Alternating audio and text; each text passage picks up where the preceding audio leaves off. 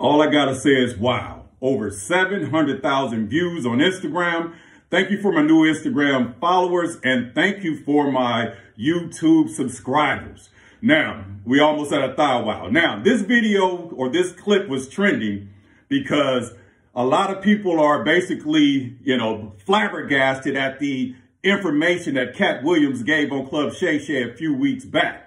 So now we're starting to look back into the careers of our successful black men. And it looks like they all have been doing a lot of strange things for a little change. So now that we understand to be ultra successful, you got to sell your soul.